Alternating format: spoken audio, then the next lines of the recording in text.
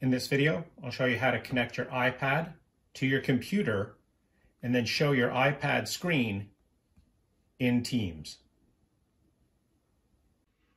To connect your iPad to your computer so you can use it to display the iPad screen in Teams, we need to connect it as a camera.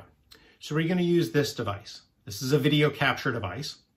On one end, it has the regular USB. This plugs into your computer.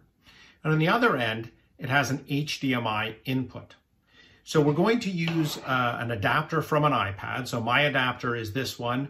My iPad has a Lightning adapter, so that's a Lightning. And on this end, it has both the HDMI and the Lightning ports there, so you can charge it while you are using the HDMI port. And then we're just going to use a regular HDMI cable, HDMI on each end, to connect the iPad, the output of the iPad, which is what the adapter gives us, an HDMI output, to the input on the video capture device. And this is going to allow your computer to see the iPad screen as a camera, and then you can share it in Teams. So I'll go ahead and hook that up, and then I'll show you in Teams how we use it. So I have my Teams meeting set up. And the technique I'm going to show you works best if you are the organizer or part of the organization that is holding the meeting so that you have full capabilities. If you're a guest in the meeting, you want to have full capabilities.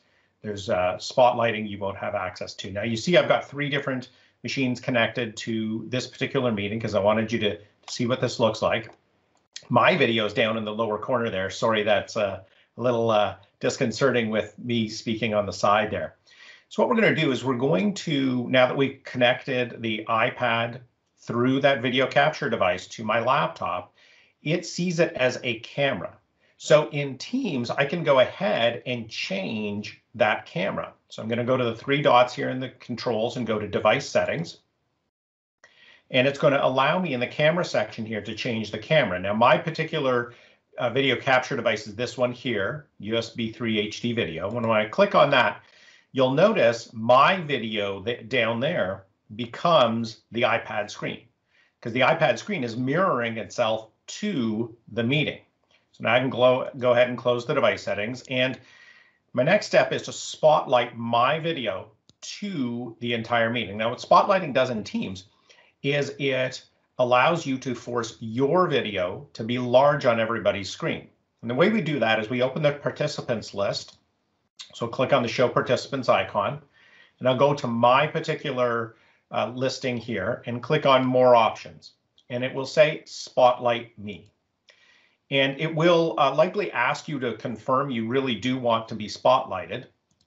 So when you click on Spotlight, it will now spotlight you to the rest of the participants in the meeting. And you'll notice you get some notifications here to say, hey, just realize your spotlight in the meeting. Now, in the meeting, they can see my iPad screen as my camera, large on their particular screen. And now I can do anything I want. So let's say I wanted to do a demo of an app. So I can just start up PowerPoint here on my iPad, and you'll notice I'm right into PowerPoint. So I can do, let's say, some training. So if you're doing training on Teams and you want to switch between training on an iPad app and some other content you're using, very easy to do so.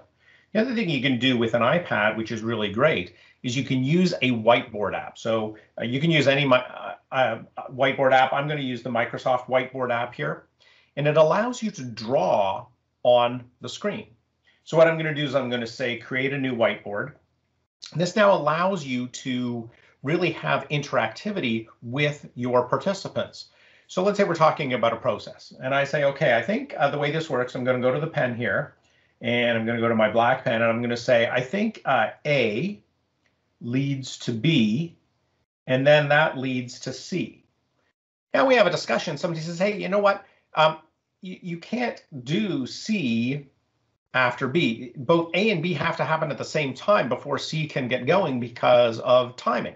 Oh, okay. So now I'll just use the eraser here, and I'll erase what I've done. So you notice everybody's in the meeting is seeing this, and we're doing this interactively. Now I can go back to my pen and I can say, okay, so B and C's here. So A has to be done and B has to be done at the same time before we can go ahead with C. Is that how it works?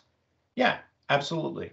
And so you can see how you can use the iPad as a whiteboard in your Teams meeting by spotlighting that to the rest of the audience, because you're showing it as a camera in your Teams meeting. When you're done, you can simply change the camera back. Now, one thing to notice, you'll see on the screen here, it looks like it is mirrored when I'm looking at it on my own screen. But don't worry, that's just because it's mirroring it to you, because when you normally have a webcam, that's what you should be doing. So it automatically does that, but the audience sees it the correct way. Now we can just go back and turn off the spotlight. So when you go back to your own item in the participants list, you could have closed that. I just left it open for this demo. You can click on it and say exit spotlight. And again, it can ask you to confirm. Do you really want to change that? You say yes. And then it gives you a notification you're no longer. And now I can go back to the meeting device settings and change my camera back to my webcam, my regular webcam. And now everybody sees me on the webcam in the meeting. And so that's how you can connect your iPad to your computer using a video capture device, an HDMI cable, and then an adapter from your iPad that gives you an HDMI output to give yourself a camera that you can use within a Teams meeting. If you found this video helpful, there are 3 things you can do to help me out. First, click the like button below the video on YouTube. Second, leave a comment with any questions or feedback. And third, subscribe to my channel. Check out my websites and other videos with more tips and advice. Thanks again for watching.